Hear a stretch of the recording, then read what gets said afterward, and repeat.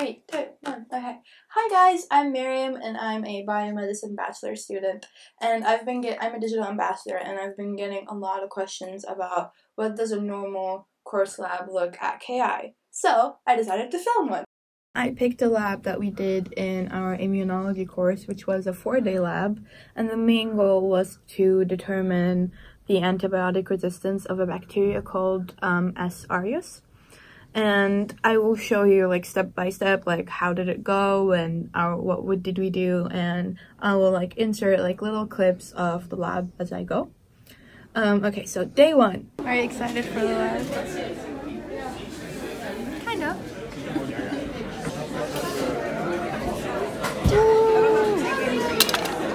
Day 1, we started by extracting the bacteria from our nose. So we used a cotton swab and we just like shoved it up our nose, and we got a sample and we just put it on a petri dish.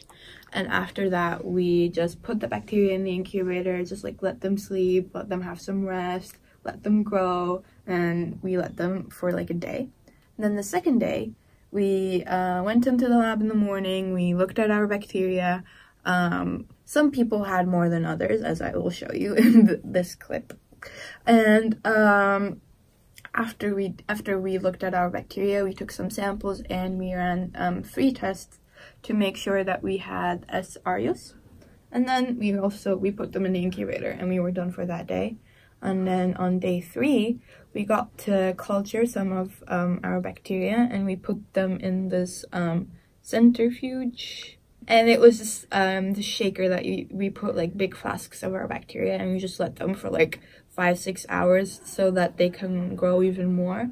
And it just like shook them all around so they would be able to grow and not like concentrate in one area.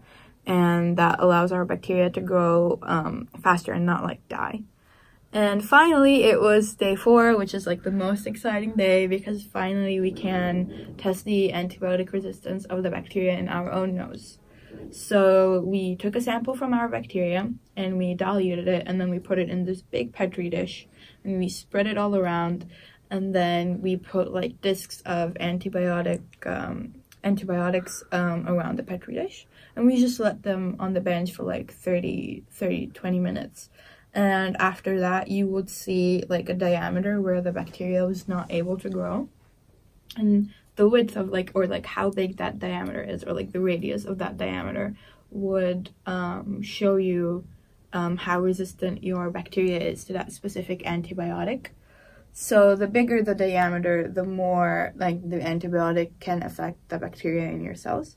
And I went around and took videos of all my friends' antibiotic plates, and we were able to compare and see who was antibiotic resistant to what. And as scary as it was also really fun to find out.